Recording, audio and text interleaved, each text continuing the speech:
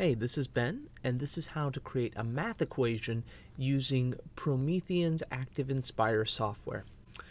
I'm going to go ahead and pull up just a blank flip chart, and I'm going to click on the Insert menu, and then come down to Equation.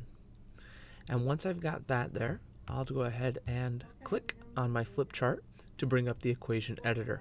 You can see I have a number of tools. I've got some basic operators and some basic math operations, as well as some more advanced tools along the way.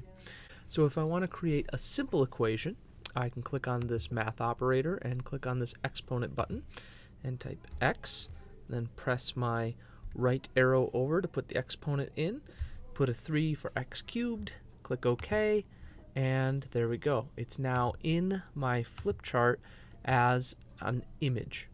Let's get a little bit more complicated. Let's go up to Insert Equation, and we'll click right below here. And this time, let's go ahead and say y equals, and we'll click the math operator to create a fraction. And we'll come right down here to the fraction button.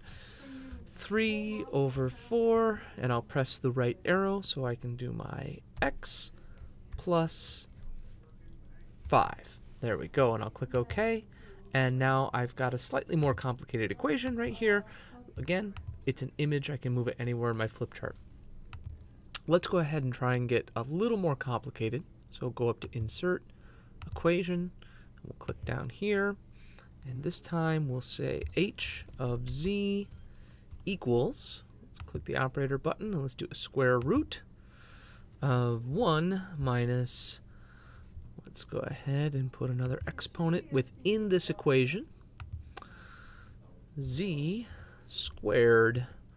There we go, and I'll click OK, and there is my slightly more complicated equation. Again, it's an image. So at this point, I can go ahead and use this on my interactive whiteboard if I've got one of those, or I can go ahead and I can export the whole thing as a PDF. There we go. I hope that was helpful.